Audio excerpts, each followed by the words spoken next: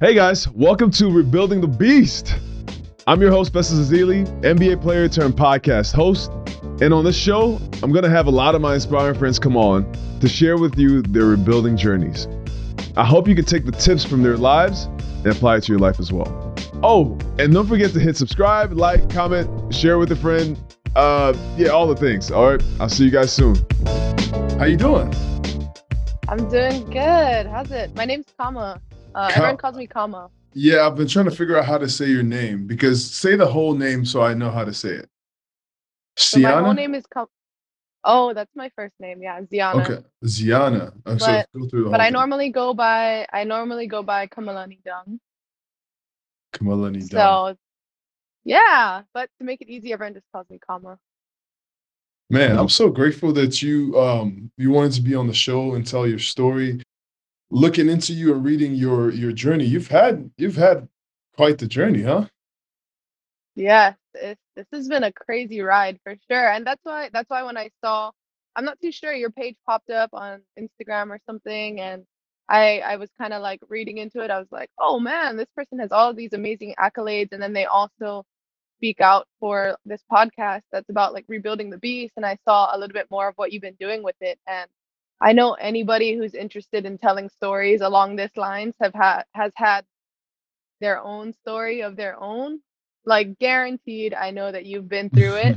Didn't even have to do any research just because you are trying to open up the platform for athletes and people in general to share their story. So that's why I was like, like minds connect. I was like, sure, I I'm love a it. hop on. No, thank you for that. Thank you for being willing to share your story. So here's what I love about this. My biggest thing is that I think a lot of people need inspiration, and I've been through my own fair share of I have had my own story and trying to figure things out. So I've had to rebuild my life a lot of times, and through those rebuilds, I've learned amazing lessons, and I've been a better person because of them.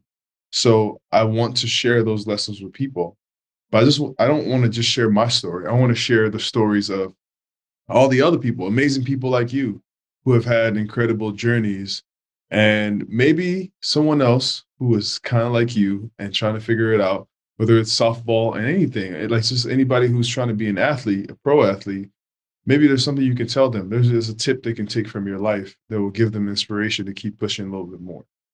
The mantra for That's this so awesome. podcast is someday you will tell the story of what you went through, and that will be someone else's survival guide.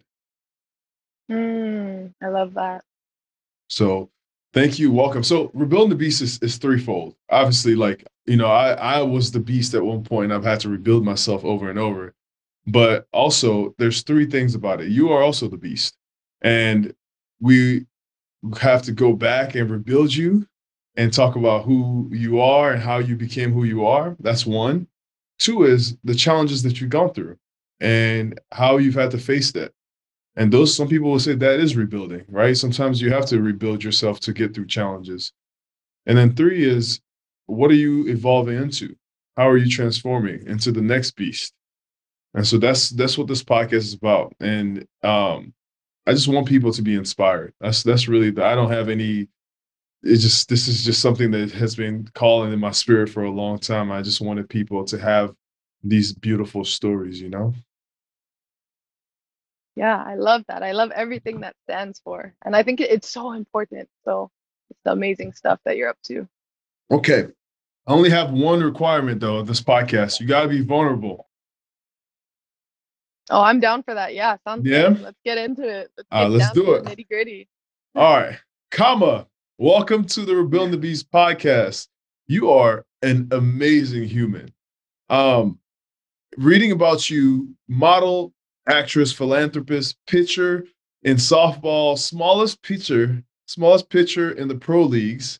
Also, Hawaii's first ever pro softball pitcher. Born and raised in Makaha. Am I saying this properly? Makaha, Hawaii? Makaha. Yep. Makaha. Makaha, Hawaii. Founded Kama Training, a Hawaii training program for youth and young adults for professional level skills, training, and lessons. D1 scholarship to Fresno State. I'm from Sacramento, so a little bit of connection there. D1 Hey, Pac-12 full scholarship to Berkeley. I played in the Bay. Awesome. Gold love and it. bronze world medalist representing Puerto Rico. You are amazing. How you doing today? How's it? How's it, everybody? Aloha. I'm doing good. Oh man, what an intro. This is you, and you just getting started. How old are you right now? I'm 25 years old. This is the resume, and this I'm sure there's a whole lot more as well because we didn't talk about family and all the things that, but this is your resume at 25 years old. Incredible. What do you hear? What do you feel when you hear people reading your resume, the things that you've accomplished? I just honestly feel like at this point I'm just a vessel for all the hard work and all the people that have laid hands on me to get me to where Mhm. I am today. Like hearing all the feedback of all the accolades that I have and having all these kids look up to me and whatever everybody may see on their end is like one thing, but from my perspective, it's always just the same thing. I'm just same old Kama from my small town in Makaha, Hawaii. And it's just I come from such humble beginnings that it just sometimes it doesn't even hit. It doesn't even hit like it's real. Wow. I resonate with that very much. So let's go back. Let's get into your story. Let's rebuild this beast. You were raised in Wainea. I'm gonna butcher the name, so help me out. How do you say it? Waianae, Waianae, Why Hawaii. okay, Yeah. okay. You're raised in Waianae, a place that you call the ghetto. And with all the idealized perceptions that we have about Hawaii, maybe you could tell us more about what it was like growing up there. Yeah, so a lot of people have this vision about what they think Hawaii is. They think it's just a paradise. Everyone wears their grass skirts. I mean, some people even up to now ask me if I live in a grass hut, if there's internet here. Like, yes, we are fully functioning part of America. But a lot of people don't see kind of like the behind the scenes of what's going on. There's a ton of gentrification going on in Hawaii, and kind of, there's certain little towns where you're in the ghetto, and times are hard. There's a huge homeless problem here in the islands, and then there's a ton of drug use, and it's one of the most expensive places to live in the world now because more and more people keep flooding on in because who doesn't want to live in Hawaii? It's paradise. But it's come to the point where I think the median house is like $1 million. That's kind of like, Wow. yeah, it's kind of average. So it's definitely pushing the natives and the local people to like these small corners where, the whole system of just being trapped and getting into the wrong thing is kind of apparent. But yeah, my hometown where I grew up is Waianae, Hawaii. It's known as probably the most ghetto place on Oahu. Everybody knows, like, if you're from Waianae, like everyone's like, "Oh, you're a fighter," and it's like it's not always the Mm. perception, but um, it's definitely an interesting place because it's a one way in, one way out place. There's homeless people all over the place, and although the town is filled with amazing good people, it's also a place where there's a ton of poverty, and it's kind of known of, like, if you come out of Waianae, it's like a huge thing that the community rallies behind because it's pretty much every odd stacked against you in order to get out of there from such a small town. And on the world scale of leaving the island, making an imprint on the world, it's just such a hard town to even get out of that. When someone makes it, the whole town rallies around them. So I'm just super thankful that through my story, my parents have always just wanted such a better life for me. And we've been through our fair share of ups and downs. I mean, I've really went through it, whether it be having abuse in my life, whether it was going through divorce of parents, homelessness. Um, I was always the kid with the shoes that had holes in it at practice, and I think it's really a testament to my parents just pushing me like, this life isn't meant for you. Go out, go to a good school, leave the island, go to college, shoot for your big dreams, even though it may seem like it's not meant for you, because when you grow up in such a small town, it can be hard to envision such a big life. So I think my big thing is I'm thankful that I came from a small town. I went through these rock bottom moments that a ton Mhm. of people may not have to go through. But now I understand that there are kids out there. And I may have been lucky to have a coach that bought me the shoes, that sent me in the right direction. So I think my goal now, after achieving so much, is to give back and find the next generation of, little Kamalanis out there in these small rural towns, or whether their situation is worse than mine, even if it's better than mine, kind of just finding these athletes, finding these people that need just a push in the right direction that I got. And, I got lucky with it, being in the right place at the right time. It just happened to work out for me. And now I feel like I'm a vessel to find these kids and make it so that they don't have to get as lucky, kind of make a system. And that's where my whole comma training is coming into play. And I'm really just trying to change lives, because I know sport changed my life. I went from, as you just heard, small town girl in a very, very bad area. I could have went down such a different path, Mm. to now I have this platform. Now I've been able to travel the world. I've been able to go to a top college free of charge. I would have never been able to pay for college, first generation. So my whole life has been absolutely changed. And if I can just find one person or one child that can have their life changed in the same way, I think that's my biggest thing right now, for sure. Everything about your story I resonate with so much because I moved from Nigeria, and with the help of my parents, they Mm. pushed me. They pushed me out of the box that I knew. And they told me to go dream, go be, go do the things. And with their support, I was able to come out here, and it was hard. It was challenging. We're going to get into all that story with you as well. But let's talk about your parents. I read an Mm. article in the San Francisco Chronicle, and even like one of the first paragraphs in there was a story where you noticed your parents were eating their burgers extra slow. Can you tell our listeners a little bit about this, and maybe you just share the story? Yeah. So, I mean, my story, I like to tell kind of like the vulnerable side that maybe not that many people like to tell, because it's something that you kind of just skate over, and you go through this adversity, and then now you're winning now. So you don't need to think about those times. But I love to share my story, because maybe if somebody's reading it who's in the same situation can get inspired, like, if she got out of it, so can I. Then that's where I love to just share that side of my life. Because I mean, my life has been some moments where it's been amazing, awesome. My parents had like this beautiful home. We had everything. We had a racetrack in our yard. And then there's also been times where it's like we're down to our last dollar. We have no dollars. We have one burger. And I just remember some times where it's like we've had nights of jumping from couch to couch on people's floors, people's living room floors. We've had nights in our cars. Um, and then there's been times where, looking back, now I realize that it was hard, but in the moment, I mean, sharing a burger wasn't a big deal, because we were all still having a good time. My Oh, parents were, um, now I look back and it's like, wow, yeah, like we were really all sharing a burger, or my mom was eating that half of her burger slow to make sure that if I was still hungry, then she would give me her half. Um, but in the moment, it wasn't something that I realized as a child, because it was kind of just normal, if your parents give you like a spam to eat for dinner, or some ramen, or you know half of a burger, you're kind of just thankful that it's even there. And I mean, it's just noticing the small things that my parents would do, where they would wait to see if I was still hungry, and if I was, then they would give me their half of the burger too, and if I wasn't, then they would eat it. So just the huge amount of sacrifices that have gone into just everything that have led me here. It's really just not my journey, it's my family's journey as well. And just anyone who's ever even laid a hand on my journey and my life. And I think that's why I definitely feel like I owe a lot to my family, to everyone, to the next generation, because I really don't feel like any of this was on my doing. Of course, mm. I had to put in the hard work, and you know, I was the one that had to show up to practice. I was the one that would stay extra long at the field, but it all started with the small sacrifices that I saw my parents make and my family make, and that kind of just translated into where I am today.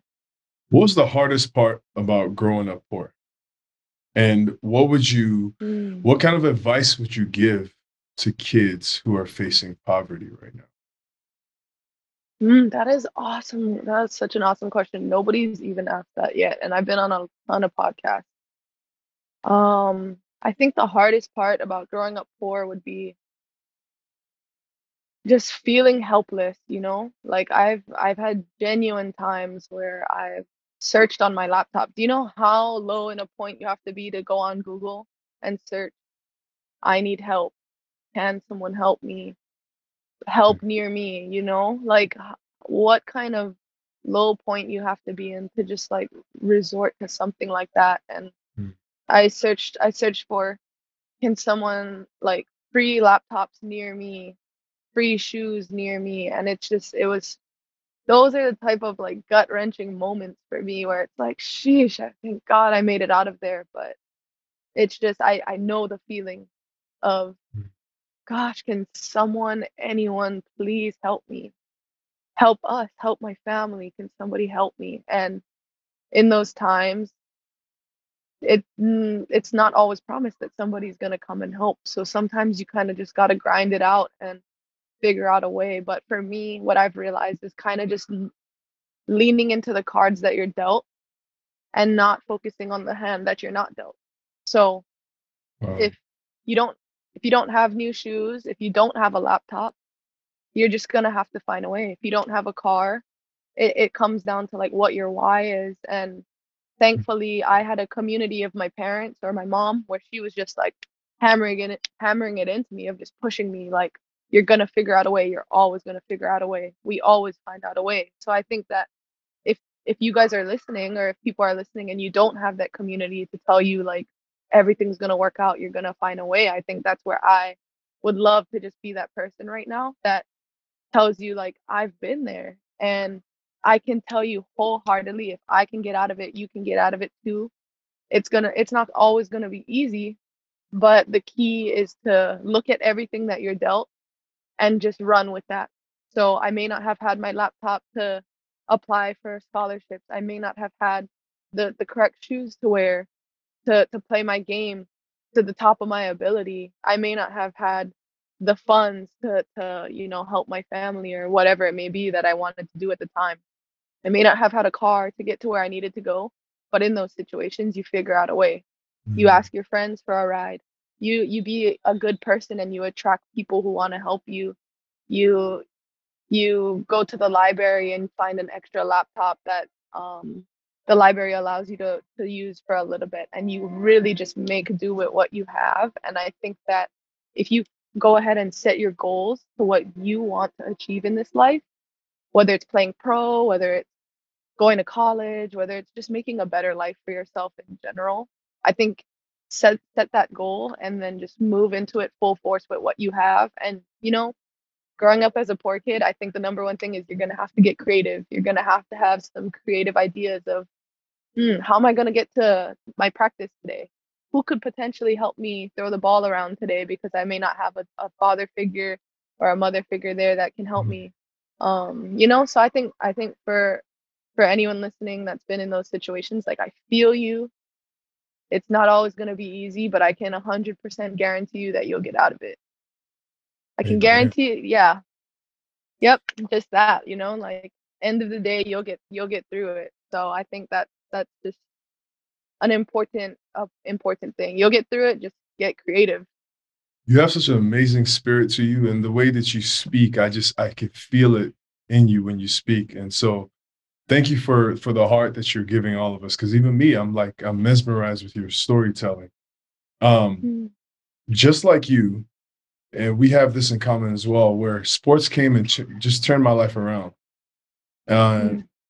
tell me about your introduction to softball. Excuse me. Tell me about your introduction to softball and how that whole journey began for you. Were you natural when you started playing softball?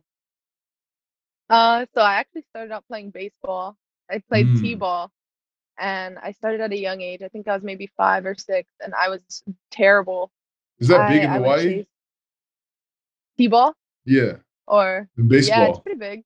hmm Okay. Yeah, we got some baseball players coming out of here. So it was pretty much more of an activity for my parents. Like, I was on the best team. All the parents would just like have such a great time, and it would just be, all the kids were amazing. And then I'm pretty sure we were just on the team because my parents were friends with everyone, and they were like, I mean, I guess we'll let her on, like, so. So I was terrible. I would chase butterflies in the outfield, run the bases the wrong way. Like everyone's just like, why is this kid here? Like, Wow. but then I went on to tell my parents, I'm like, man, this sucks. I'm not good at this. So they were like, you know what? Try softball.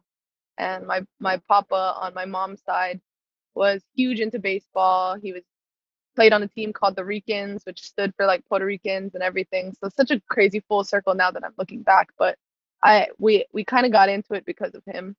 So they put me into softball, and then one day, um, they were asking if anybody wanted to pitch, and raised my hand. Everyone kind of knew that I sucked at t-ball, so they're like, let's just ignore that kid a little bit. But like nobody else could do it, so they were like, okay, fine, we'll give you a chance. So I went up there and I struck out the first three batters as like this little kid. And in that moment, everyone's like, whoa, wait a minute. I Wow. think we're onto something. So from that moment on, it was me just being inspired. Like I would love going to the park and watching the older girls pitch. Everywhere I would walk, I would just do the pitching motion. And looking back, it's kind of interesting that my family even let me do that. Like I would just do it in the stores. I would do it everywhere I went. My arm circle just through the aisles, um and once I started to get really good, my parents started to have like kind of a passion behind it, and it was never for Mm. any reason but just to play, and just because of that winning mentality of like being the best at whatever you go into. So my parents would just like my dad would lock me outside of the house and tell me to keep pitching until I was good enough to like hit all the spots. So I would just be hammering at the wall, and I'd be like, "Can I come and use the bathroom?" He'd be like, "Nope." I was like, "Awesome, keep pitching then. Yeah, Can I have some pops. water?" What is well, what was did you enjoy that part? Did you enjoy practice or were you like Allen Iverson? Practice? Hey, I think it was a mixture of me enjoying it, and at the same time, there's days where I'm like, "Come on, can I just get a water?" And like he'd be like, "There's a hose outside." I was like, Oh, you know, like uh, so it's like a nice little mix of like my passion mixed with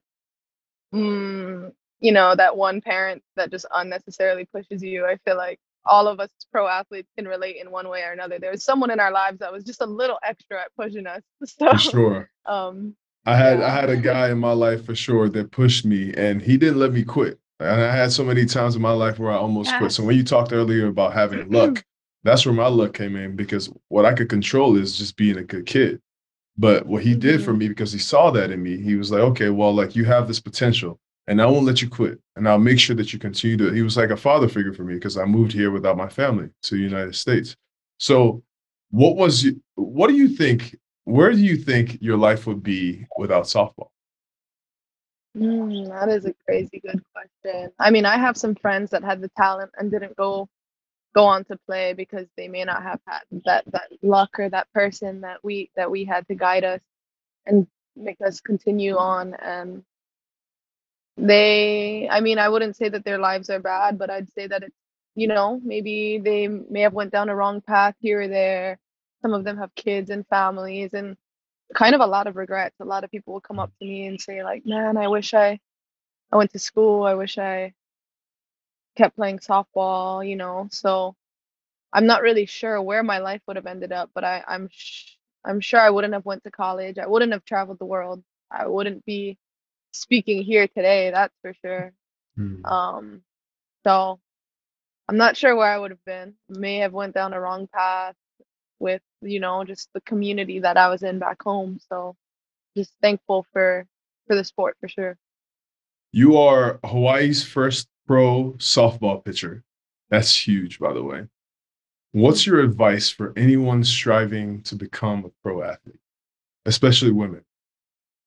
Mm, yeah, that's a good question. I never actually wanted to be a pro athlete. It was never something that was a dream of mine because it kind of didn't exist until recently. And now there's more of like a presence, a TV presence for it. But um I think that if anyone's looking for advice on being a pro athlete, I think the key is to kind of just, like I said, go with the hands that you're dealt and just don't ever quit and just keep growing and not put a limit on yourself. Because for me, out the gate, I was going to Fresno State on a full ride because I was a late recruit. I didn't really understand recruiting because I was from Hawaii and I'm kind of one of the trailblazers in the community of like what it looks like to get recruited and what the process is. Wow. So went to Fresno State, and it's just the gratitude at every level that you're at. So I wasn't ever like, oh man, wish I went to play in the Pac-12, wish I went to Cal. Like the whole time I was like, yes, this is where I got to be. Fresno State, they're paying for my school. This is the perfect fit for my situation. So I'd say look for your perfect fit for your situation. And then from there, if you put in your max effort, then your next perfect fit is going to come. So then that's when Cal came. Then they gave me a full ride. And then from there, it's kind of just, with the hands that you're dealt, if you go all in, life will present the next opportunity for you. So if you strive to be the best at every level, you're going to keep rising. And I think that one big thing for me was limiting beliefs. Coming from a small town, it can be hard to just imagine getting to that big level, especially if it's something nobody's ever done before. So why would I be the first pro pitcher? No one's ever done that before. These are the type of thoughts that are very limiting. And I have a story of when I was going to a national team tryout, or I was invited to the national team tryout when I was in high school. And this is just something that has been so apparent in my whole life. And I threw a kicking and screaming fit. I was like, I do not want to go. Like, I'm not good Really? enough. Why? Yeah, I Wow. was like, why would I go like all the way out to Florida just to get cut? And my mom was like, no, we're going. I'm buying your ticket today. And I literally like made it a point. I was like, I am not going to go out there to look silly and get cut. I am not going. So we didn't end up going because I was so sure that I was going to get cut and I didn't want to go. And then found out a little while later, of course, they had the tryout, the team was made. I didn't go, so I didn't make it. And I found out later that the coach was waiting for me to show up and I already had a spot. So it was one of those big moments for me where What you my learned? limiting belief, my limiting beliefs took the best of me in that situation.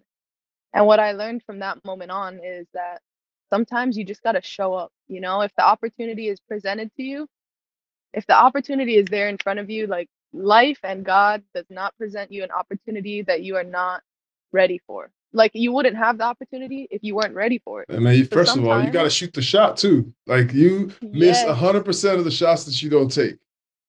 thank So you didn't you. show up. Yes, So God was like, okay, well, I'm just gonna put this gift back right here. exactly. So, sometimes we can be our own worst, enemy and block our own blessings. And I think that in terms of going to the next level and whatever it may be, sport, business, life, anything, sometimes you just gotta show up, and you may have a spot already waiting for you, but you'll never know if you don't actually go. So that was one moment for me that I've taken through my whole life. And ever since that moment, every time an opportunity is presented and I want to kick and scream and yell, I'm not going to look silly. I'm not going to look weird going out there getting cut. Like, then I'll think of that moment, like, but yeah, that one time you didn't go and you didn't even need to try out. You could have probably just walked over there and you would have got the spot.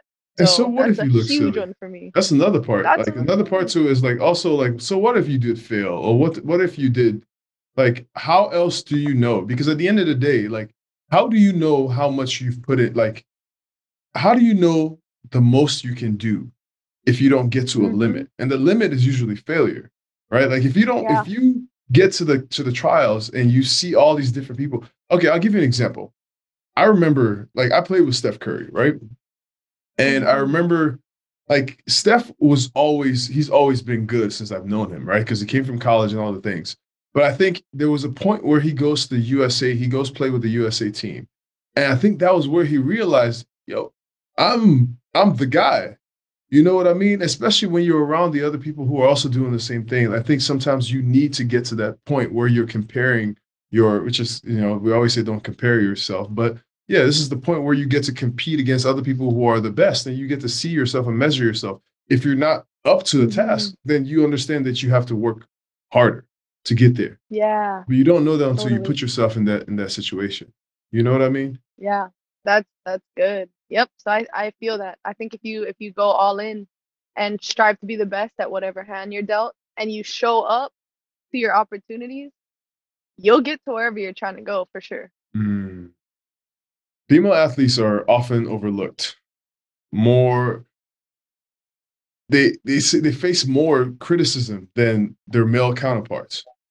What is for you personally the biggest frustration or struggle being a female pro athlete? Hmm.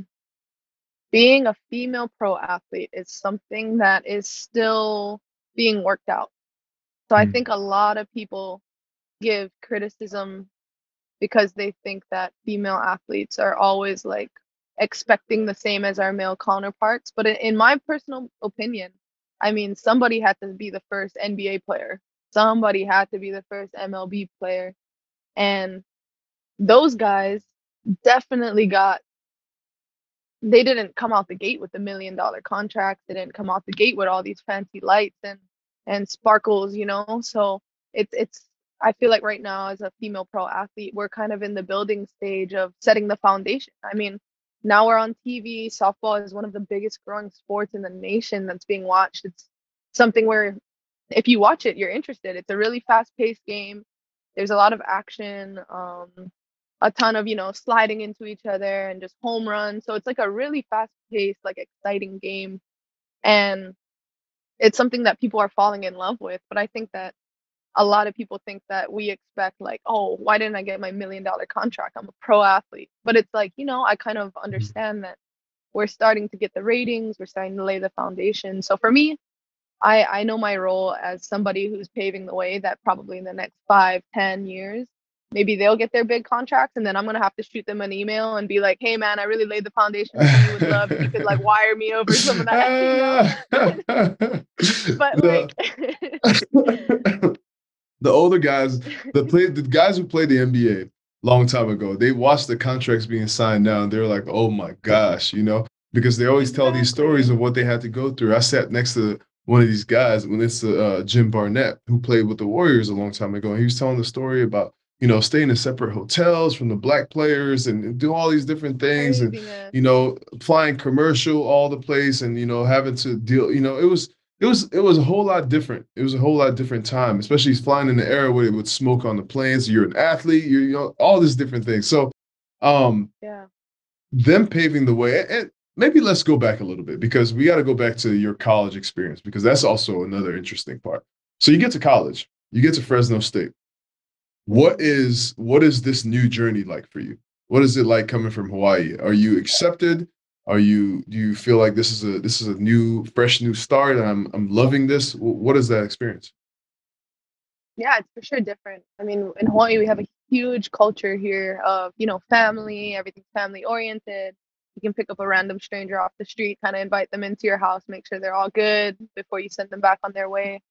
So that was a huge difference once I got up there. I mean, going up to California and seeing kind of this dog eat dog mentality to a certain extent at Fresno, and of course getting worse once I went to the Bay Area by San Francisco. But Mhm. yeah, it was a huge culture shock for me. I mean, I would go to like give people like a honey, which is like a kiss on the cheek that we all do in Hawaii. Everyone does that to each other. And then people like stuck out their hand for the handshake. And I was just like, oh, like, nice. I was not ready for that. I was like, shucks. So it was a huge culture shock. And there was definitely times where I wanted to give up and come home because it was just too hard or too different for me. But I'm glad that I stuck it out and that my family kind of just, they were like, we knew it was gonna be different. They were like, girl, like, get it together. Go out there and dominate and do what you always do, and you'll be fine. So Fresno State was awesome. Just going through that experience. Fresno's a huge sports school, so everywhere I went, it was just like, hey, Fresno State pitcher at the stores, at all the different restaurants. So everybody recognized me, and I even came back as a Cal coach 3 years later. My fifth year at Mm. Cal, I did assistant coaching, and I was decked out in all Cal gear. And I was at the gas station, and the clerk was like, Fresno State pitcher. And I was like, what? Wow. And they were like, you pitched at Fresno, right? And I was like, hey, I did. I was like, what? How did you recognize me? I'm in all Cal gear. I look a little different. Like my hair is a different color. They're like, we remember. We remember our people. So I was like, Wow. dang, amazing experience. So yeah, I think that my Fresno State experience was a mixture of me like having to get adjusted in the beginning, but then just so amazing after that. You, I mean, you were killing it, right? Your first year, second year, I think you're one of the best pitchers on the team, or you were the best pitcher on the team. And then you decide that you want to transfer. You get a scholarship offer from UC Berkely. Were they a better softball team? So the transfer came from my coach leaving. So my coach left, and then I was kind of reevaluating my situation of if I wanted to continue playing at Fresno State or if I wanted to kind of look at my options. And I got lucky because the Mountain West pitcher before me, Mountain West pitcher of the year before me, went over to University of Arizona. They ended up winning the Pac-12 championship and doing amazing under her. So me, as the next reigning Mountain West pitcher who was coming out and transferring, it was like Hawks. Like I pretty much had my pick of every college in the nation because everyone was like the last Mountain West pitcher was proven to do it really well at the next level of like where they went. So everyone was like ready. Like any school that had a full ride available was pretty much like, we want you, we're ready. Just let us know kind of thing.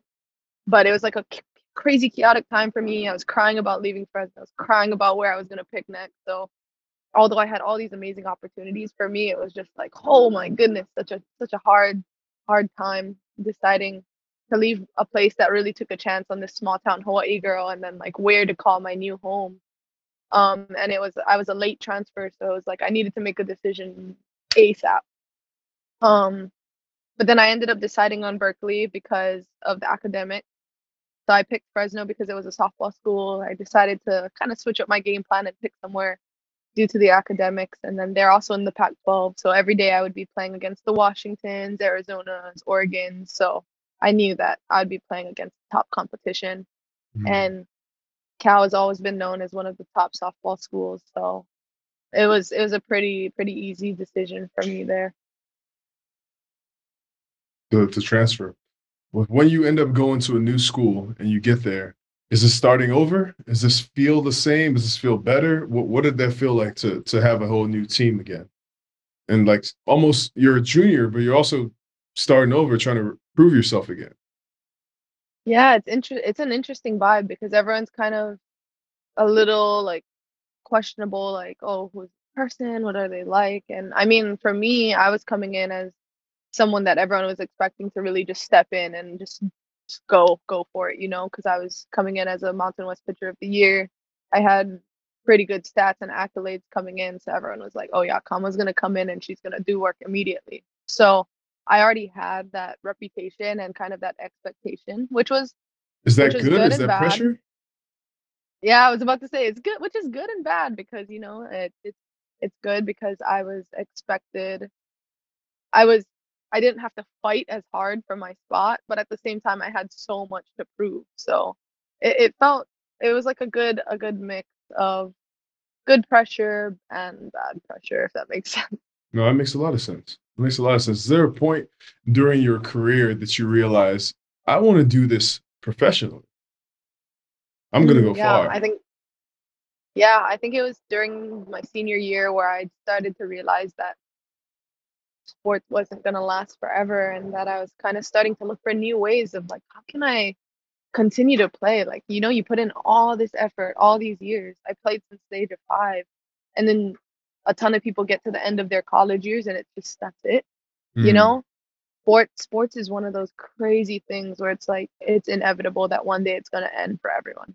It's not like music where you can continue to keep singing your whole life. It's not like some trade that you've built up from a young age as like a computer scientist where you just keep getting better and better and you go to the end of your years. Like sport is one thing that it doesn't matter who you are. It doesn't matter if you're a park legend. It doesn't matter that if you're a pro athlete. It doesn't matter if you're one of the legends like Tom Brady. Like one day you're gonna have to stop. And it's such a hard pill to swallow for athletes in general because it's like you said, you build this beast and then you get to this wall where it's like boom, like a lot of people coming out of college are just like, okay, now I'm an accountant, like, like something like that. So it's like this just crazy feeling of like, I think also that's one thing I've been trying to help athletes with is like kind of just making sure that you continue everything that you've learned through your sport onto your next beast that you build. So you build up Mm. this athlete that's just amazing.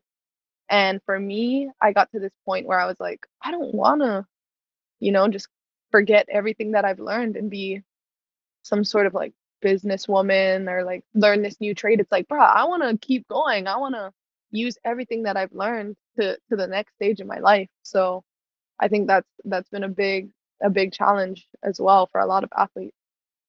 I think that we don't fully understand our powers. Athletes don't, because as athletes, the sport is actually is a game of life, right? Like there's so many metaphors about our lives that you can see in sports. Whether it's leadership, teamwork, it's the ability to persevere, the ability to bounce back from losses and from bad games and for challenges. There's, I mean, the list goes on and on.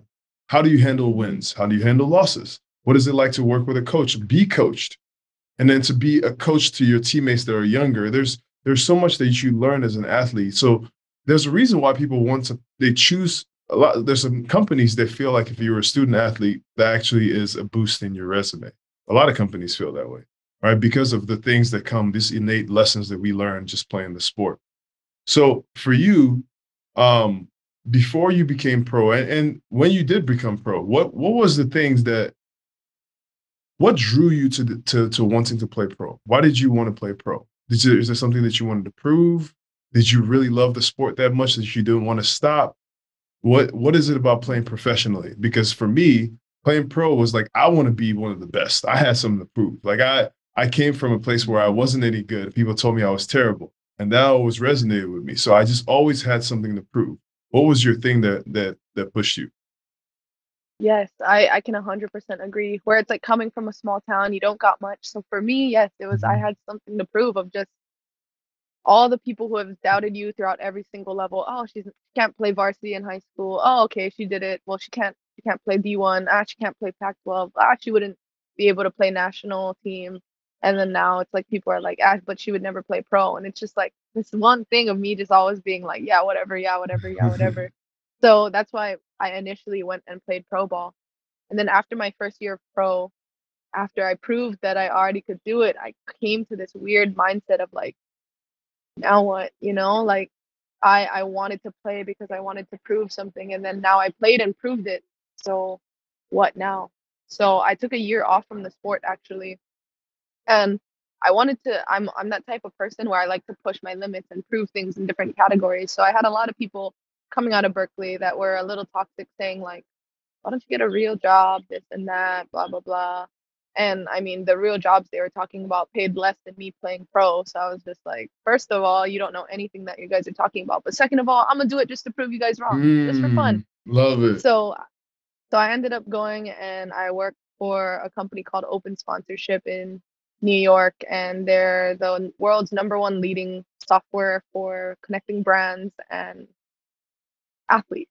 So it was Amazing. such a yeah, it was a role that a lot of people said I wasn't qualified for. They're like, who do you think you are going in, stepping in as this kind of role? But I knew in my heart, I was like, I'm a marketing expert. I'm an athlete. I've done deals before. I was like, I'm a high performer. If somebody's there that's better than me, I'm going to just work to get to their level. Like, it's simple as that. I knew that I was going to succeed no matter what because I was willing to put in the extra work. So I wasn't afraid. Applied, went through a pretty tough interview process because they were like, "Girl, you just came out of college. What experience do you have?" And I was like, "Let me show you." So it was one of those like crazy situations where you just walk in the office and say like, "Give me the job. Let me prove to you that I can do it." And I went in, and within the first year, I went from entry level to one of the senior account executives doing six-figure deals for brands like Walmart, HelloFresh, like these huge companies, and on the phone with these CMOs, CEOs, and just making these deals and giving them to teams like the Chiefs and all these different people. And like at one point, talking to Logan Paul and his manager about a six-figure deal. So it was a huge learning, awesome experience for me. But it was also something where I was like, me, a small town girl from Makaha, Hawaii, playing pro, going out and becoming one of the top in in the whole company for doing these deals. I'm like, it's not because of anything other than the fact that I put in ultimate effort, and this is something that anybody can do. So it was like approving to me and approving to all the future generations and just anyone I talk to, where it's like, if you want to go play pro, I did, you can too. You just gotta be able to do what other people aren't willing to do.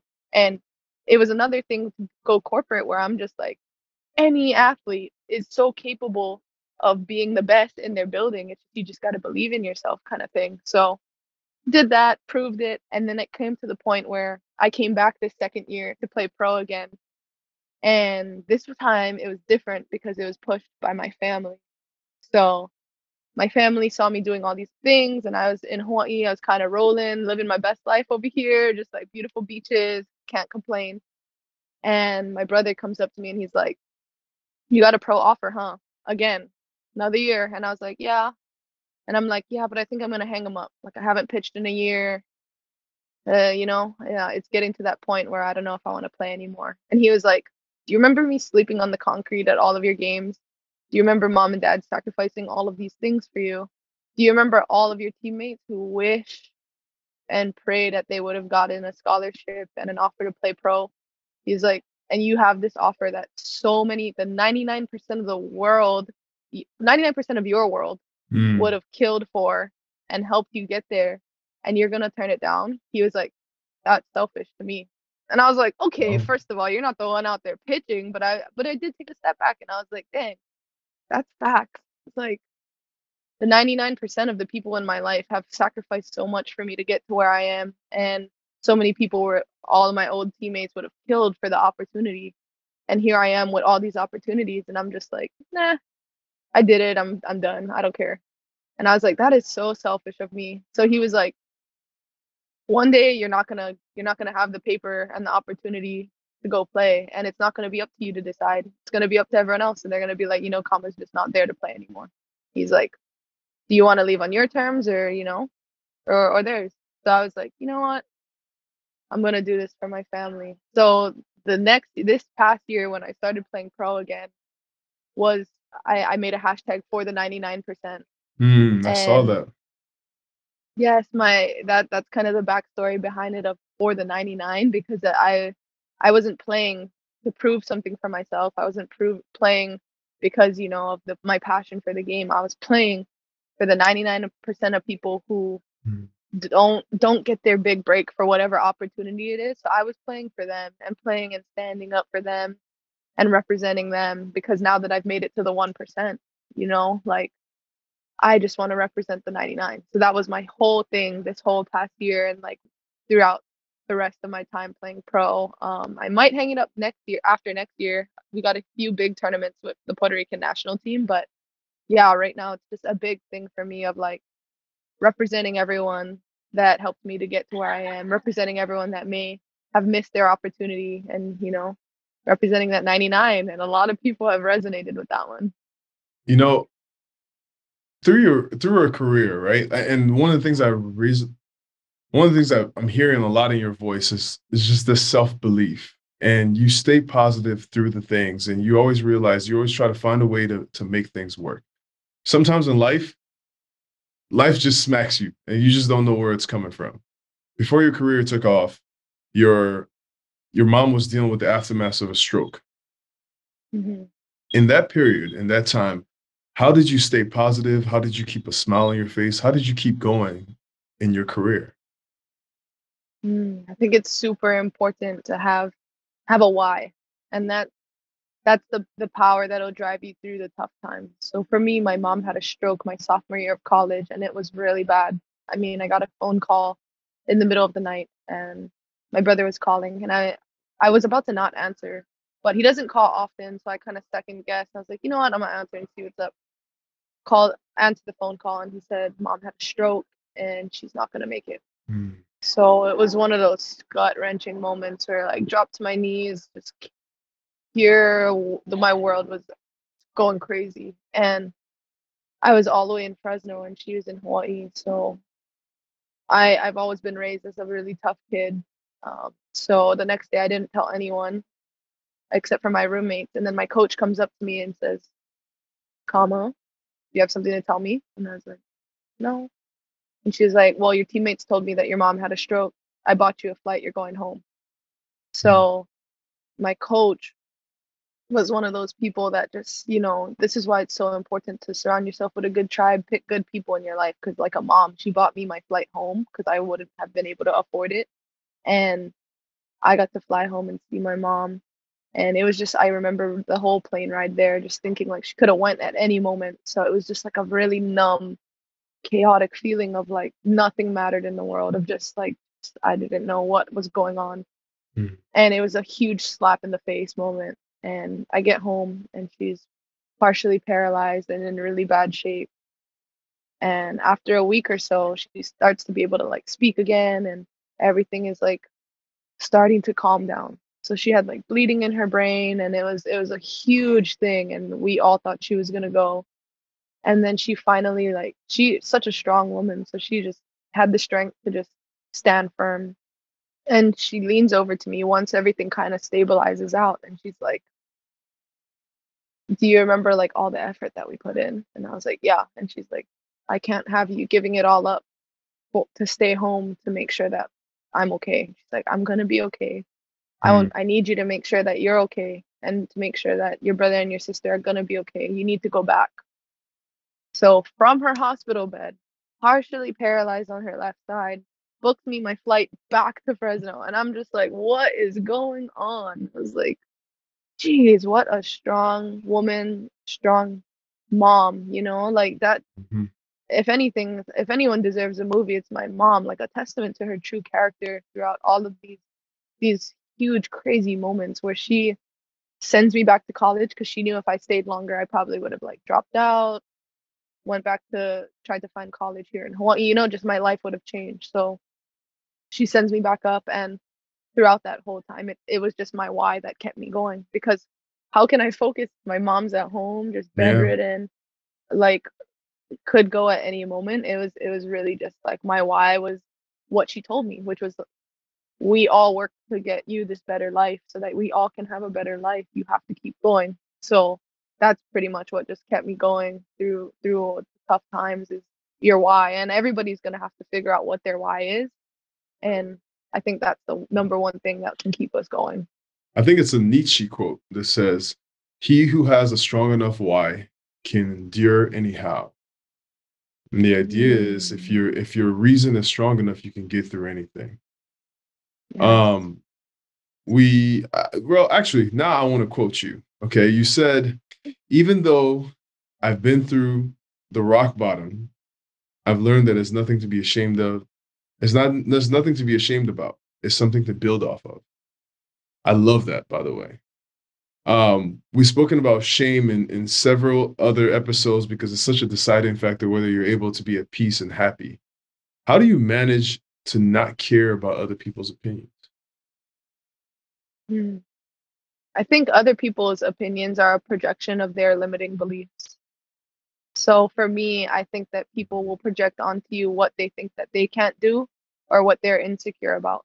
So if someone's judging you on something, it's because they're lacking that in their lives.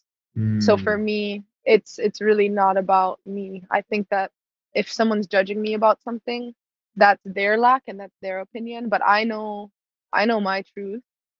And for me, I just keep elevating, and I have my eyes on the prize, which is wherever my next move is, and whatever my why is, and whatever my goals are, and whatever people's opinions are about me, that's their own thing. Because I've seen time and time again, people will say I'm not good enough, people will say I can't do it, people will judge me and my family for whatever experiences I've been through. And then you touch back with them in 5 years because I kept my head on my road and I kept moving forward, and they kept their eyes on me and stayed the same. And everybody's always like, yep, everyone's always like, "Oh, can we have a picture? Oh, can you help me with this? Oh my gosh, such a great girl. I love her, this, that." It's happened 100% of the time. So for me, I know that if you keep pressing forward and doing good, following your why, attacking your goals, anybody who's talking bad about you, just give them love, and you look back in 5 years, they'll be your biggest fans every time. 100% of the time, no fail. Wow, you're so wise. Just like I was listing all the things that you've done. I'm gonna keep listing more. Okay, so you're model, actress, you founded Karma Training. All this is all impressive. How do you juggle all of this? And then what is your next big goal? I think that for me, I keep everything really light. And yeah, for me, it's like I don't, you kind of just roll with the punches of trying to balance all these things, and whatever flows, flows, whatever doesn't work out, doesn't work out. And for me, a huge thing was I was feeling a ton of pressure because I had all these different categories, all these people texting me, emailing me, just trying to keep up with so many different avenues of business because they're not the same. It's not all like all sports I can focus. It's like sports, marketing, business, whatever, content creation, modeling. So it's Mhm. just like, oh my goodness, there's a lot going on.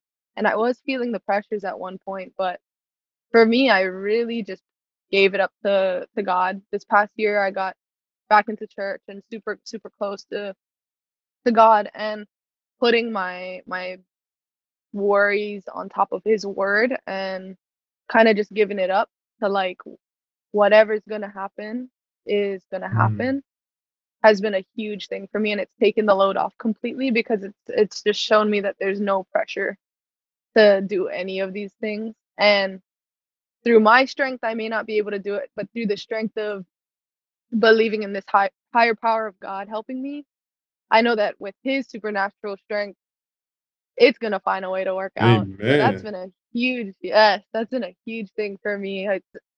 So yeah, that's probably my secret to it, is just giving it up, keeping it light. I love to joke around about stuff. Like obviously I can be super serious and business-like, but for me, I think that life is meant to be fun, and we're meant to, shoot Mhm. for our goals and our dreams, and Absolutely. surround ourselves with good people. So that's where I think just keep it light, and if it works out, it works out. If it doesn't, it doesn't. But if you give you 100% effort, like it's a journey, and there's always going to be different seasons. So right now my season is giving up all these things and seeing whatever happens. We can't leave here without you talking about Karma Training and what that is. It's a pipeline for youth to play softball in Hawaii. So can you just talk a little bit about that and what that means for you? Yeah. Yeah, so for me, I have these huge goals. I have this foundation that I've made, and this this thing that's called Kama Training, and it's where I provide athletes of the Pacific with resources that I may have needed growing up. So for me, I provide them with help in coaching to get their skills up to a higher level. I support them in life, and kind of just guiding them through the process of whatever it is that they want to use sport as a vessel for, with a Mhm. really big emphasis on athletes who are underserved or underprivileged. So my big thing is finding the next generation of commas that may not have the shoes, like I said in the beginning, may not have the funds, may not have the family support, and giving them a place that when they search up I need help or free laptop near me, my thing pops up now instead of nothing. So it's just a huge, Wow. it's a huge moving moment of my goal is to start with Mhm. softball and then serve all athletes because we're inclusive of the Pacific, and then maybe even bigger eventually. But just starting off with, like, I know that moment that I've had where you feel helpless, and in those moments I want those athletes to search on Google and find me instead now. Free laptops near me, and then they see your face, so they see your thing and your program. That's an amazing full circle moment. So, in the spirit of full circle, my final question is always the same. What would you say to your younger self, the comma that was sleeping in the car, um, the one that was sharing burgers with her parents, um, the person that didn't believe in herself going into the national tournament? What would you say to her now? Hmm. Think I'd say to just keep going and trust the process, because my journey and all of those things that I've been through were all for a purpose. So it may seem like a struggle now, but every single thing that we're all going through always equates to something in the future. And I've been told this over and over again, which is when you're given a kuleana, which is the Hawaiian word for a responsibility, then it unlocks your mana. And mana is the Hawaiian word for power. So when you're given your responsibility, then it unlocks your power. And that's something that I've realized recently, because I could have either been someone to dwell on the past and kind of just been selfish of, okay, maybe I'll just stay at my New York job, do my thing, be selfish, and never help another person in my life. Or I could take on the kuleana of having these experiences, realizing what these kids are going through, and then it unlocks my power of, you know what, maybe I'll take a stand, maybe I'll speak out, maybe I'll build something, instead of just letting it be where the next comma is searching online, free laptops near me, and nothing still pops up. So when someone tells you what your kuleana is, or we realize what that is, it will truly unlock our power and our mana of what we're capable of doing. And I think that I would tell my younger self, all of this is you learning what your kuleana is, and it's all gonna pay off. The goal is to keep going, keep showing up to your opportunities, and in the future, you're gonna affect more lives with your mana and your power than you even can understand. So trust the process, keep going. All of this is showing you exactly where you're supposed to be. And wow, you are a rock star. And I'm gonna say, I want to say rock star in the making, but you're a rock star. It's just the way you speak and the way that you tell stories. Please keep going, because I think that there's so much for you to do in this world. You are definitely meant for amazing things, for great things. So keep going. You are the epitome of a beast. And so keep rebuilding that beast and keep growing. Okay. Thank you so much. Thank you for sharing that with me. All right. Cut. That was killer. You're awesome. You're awesome. That was amazing. I didn't even know what to expect. I was reading your story and I was like, wow, like she's actually been through a lot, and this is really special. So thank you for being willing to share it with me, but with everybody else who's listening.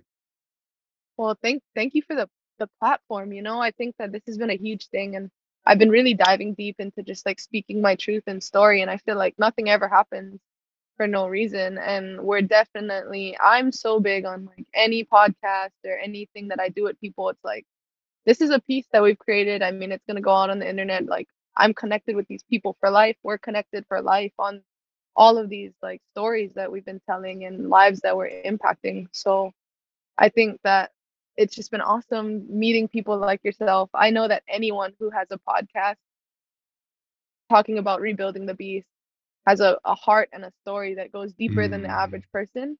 And anyone who's achieved pro level in anything has the will and the drive more than the average person as well. So I just love connecting with like minds that, throughout this journey. I mean, we're both young. We got a lot of life to live. Like, Absolutely.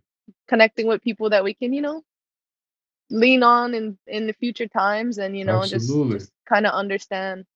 Keep me updated with anything that you have going on. If you're ever in California again, Sacramento, the Bay Area, or LA, please let me know. I'm in LA now, but I'll be in the Bay for the basketball season because I work for the team now. So yeah, I'm also rebuilding my beast as well, so just let me know if there's any way I can support you. But thank you for this was awesome. This is amazing. You're an incredible person.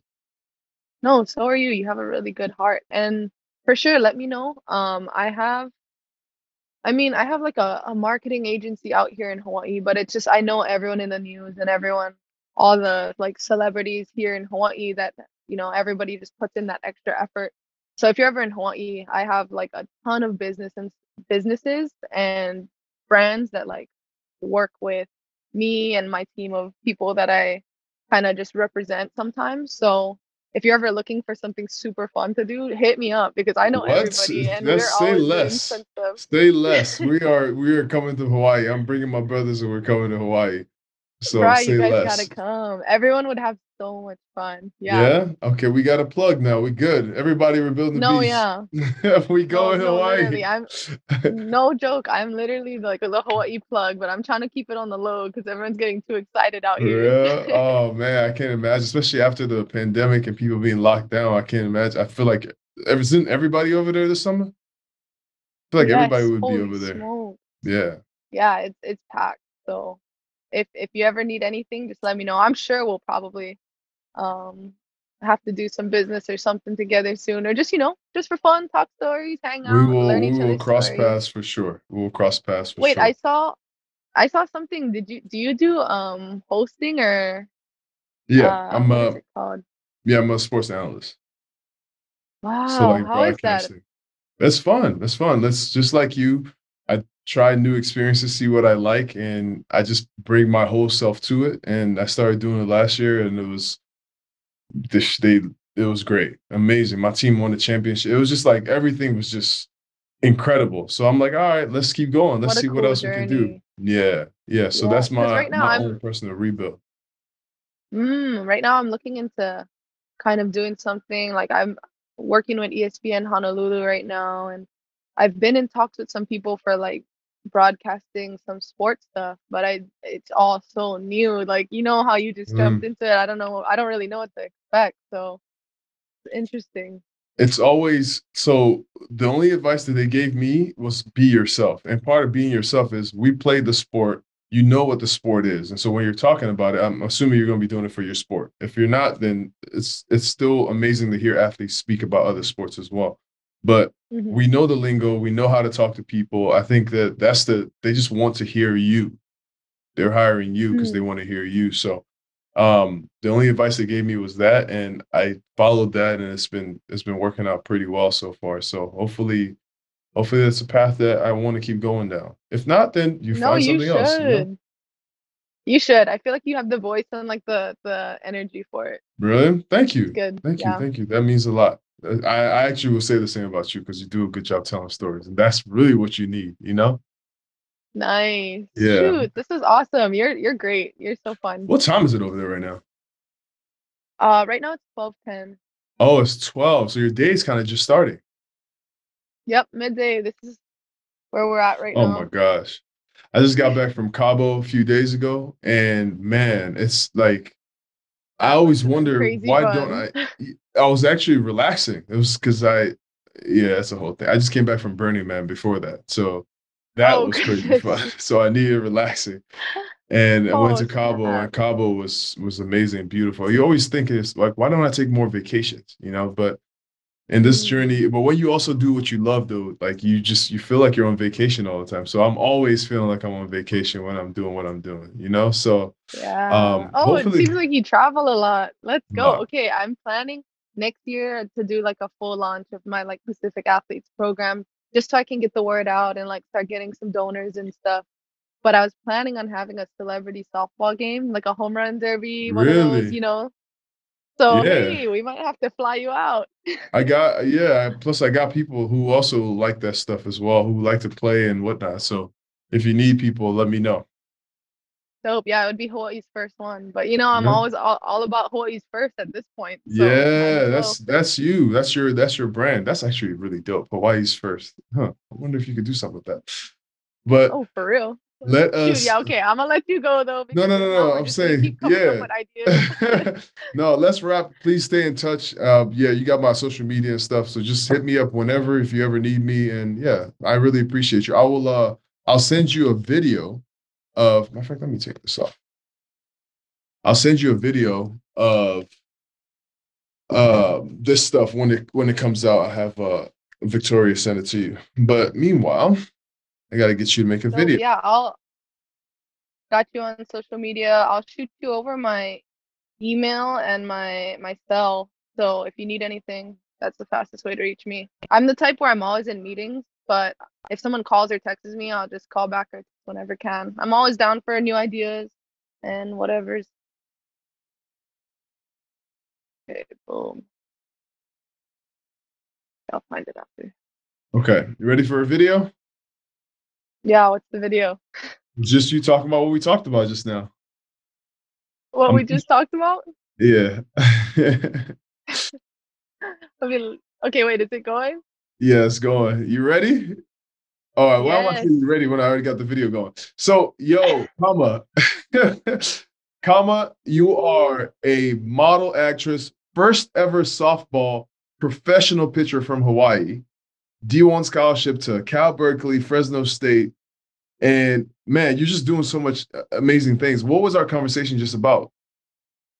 We just had an amazing conversation on rebuilding the beast, about just, you know, pursuing your passions, going against adversity, and just really just shooting for that next level in everything that we do. And man, the energy, the good vibes. This is such a good podcast. So just exploring all these different aspects that people go through in order to face adversity and get onto that next level, whether it's playing pro ball, whether it's, you know, going to college or whatever it may be, and we're building this beast in different categories of our lives. And man, I just had a great time, and I can't wait for you guys to see how this podcast turns out. This is a good one.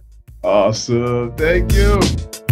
Hey, Festus here. I hope you liked that episode. Don't forget to subscribe, like, comment, and here's some more episodes that you might like. On this side.